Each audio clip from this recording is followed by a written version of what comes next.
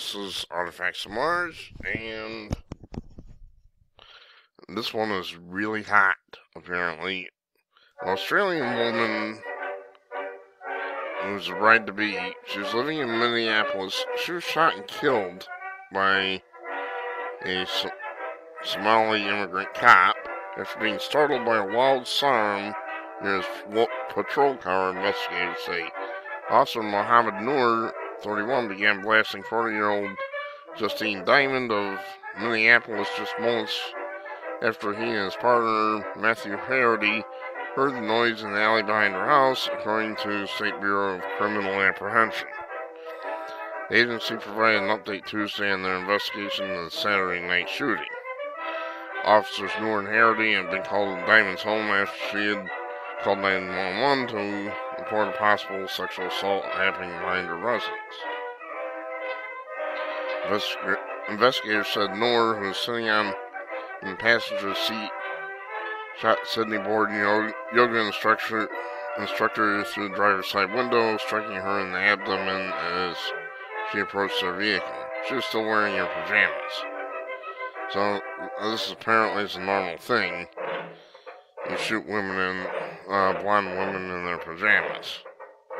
While Noor refused to be interviewed, Harity chose to speak with investigators on Tuesday, along with his lawyer, Fred Bruno. He described what went down on Saturday, both before and after the shooting. As they approached the alley behind Diamond's home, Officer Harity indicated he was startled by a loud sound near the squad, investigators said in a press release. So, what? You shoot at sounds now?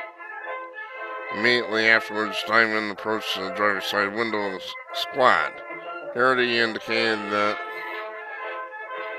Officer Noor discharged his weapon, striking Diamond through the open driver's side window.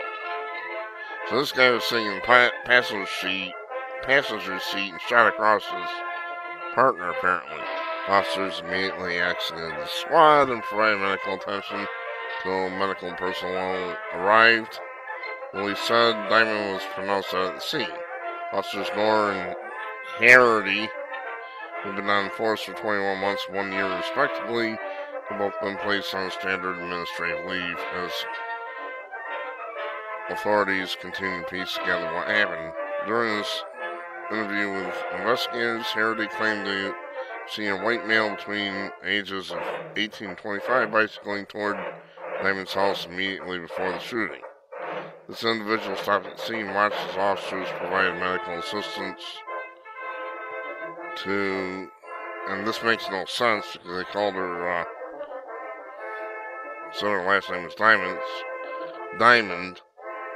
It says they provided medical assistance to Rushchick, or however you pronounce that. BCA agents like to speak with this person and anyone else who may have witnessed the incident. I'm going to scroll down.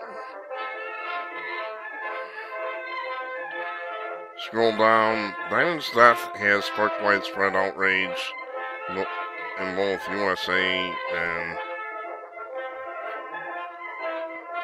Australia. I should think so. I mean, you don't normally sit there and plug a blonde-haired woman in her pajamas. Like, you just don't do it. On Tuesday, but here's the thing.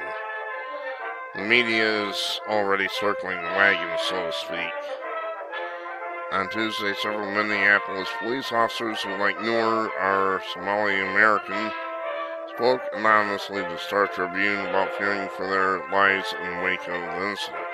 This is scaring our families, explained one officer who spoke on behalf of the group. It's difficult to deal with some media groups going to other Somali officers' houses who are not involved in the shooting. It makes it hard to do this job when you're worried about your family.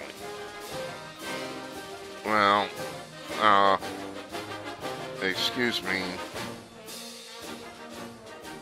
The media's trying to find out what's going on with this. Well, this is a very bad thing. Alright. And it has caused international anger. Now, what I'm hearing is that a certain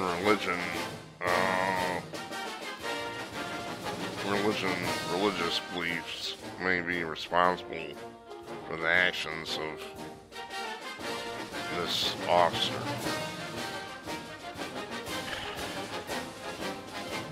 Unbelievable. I'm Artifacts of Mars. Thanks for watching.